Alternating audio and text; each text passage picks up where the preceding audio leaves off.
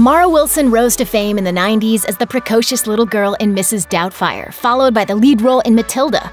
But the talented young actress seemed to disappear from Hollywood in the years after. Now in her 30s, she has since regained her footing and embraced her true passion. Here's what she's been up to. The beloved 1993 film Mrs. Doubtfire opens with a family of 5 navigating a painful divorce. Despite the heavy subject matter, the movie takes on a lighthearted tone after Robin Williams' character, family patriarch Daniel Hillard, transforms into an elderly housekeeper named Mrs. Doubtfire to maintain contact with his 3 children.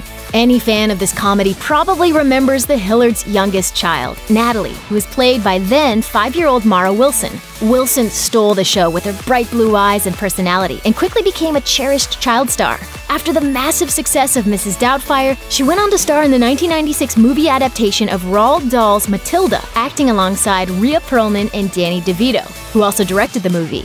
Even though the movie was another hit for Wilson, she reportedly contemplated quitting acting after the film's release due to the death of her mother, Susie, who was tragically diagnosed with breast cancer shortly before Matilda began filming.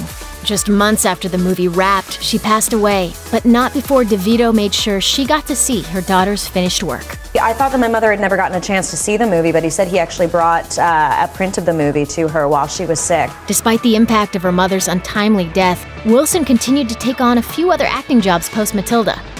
It's a decision the actress later came to regret, telling Parade in December 2013, "I found it kind of overwhelming. Most of the time I just wanted to be a normal kid, especially after my mother died." The California native recalled that the time in which she was most famous was also the time in which she was most unhappy. As Wilson put it, acting became sort of her emotional crutch, and she expressed in an interview on NPR in September 2016 that she, quote, "didn't know what to do with her life after Matilda." Wilson eventually found her true calling during her college years at New York University, where she was a student in the school's interdisciplinary theater program. There, thanks to a class centered on creating original work, she discovered that she was a natural storyteller. She explained in an interview with Long Reads in November 2014, quote, "I told a lot of autobiographical stories, and I always wanted to be a writer." During her time at NYU, Wilson performed a one-woman show about her childhood fame titled, "Weren't You That Girl?" She says the show sold out every night, giving her the confidence she needed to pursue her new passion. In 2014, Wilson's former co-star Robin Williams took his own life, prompting a period of self-reflection on Wilson's part. In a short statement published in August of that year, Wilson wrote that she was, quote, "shocked, confused, angry, regretful, and above all, sad to learn of her former co-star's death." Wilson paid homage to Williams in her 2016 memoir, Where Am I Now? True Stories of Girlhood and Accidental Fame, a book which also addressed her mother's death, her dating life, and everything in between. She explained why she wrote the book in an interview with Mashable.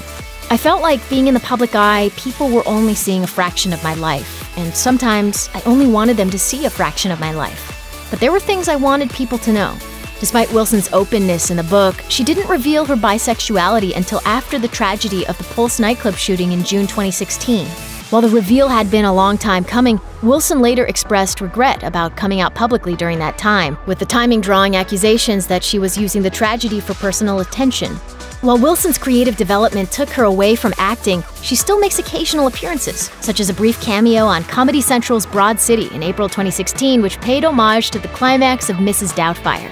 As she explained in an interview with Brooklyn, "I have no interest in pursuing an actual acting career. The only times I do act are when it's with friends or when it's a project I really like."